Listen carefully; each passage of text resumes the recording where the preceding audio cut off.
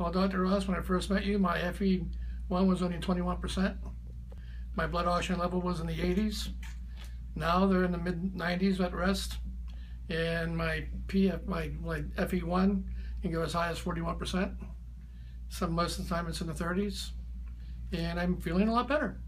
And I'm walking around here in 100-degree weather, and I'm not having a problem breathing. Can you tell me about your quality of life? Well, my quality of life is good.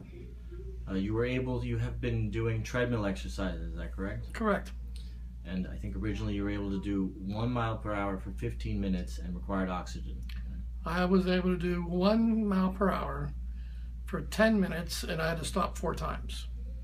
Now I can do 1.4 without oxygen for 10 minutes, and 1.2 for 15, and I can do 2.1, 2.2 with oxygen at 3-liter pulse. Do you find it easier to go upstairs, or? Yes, I do.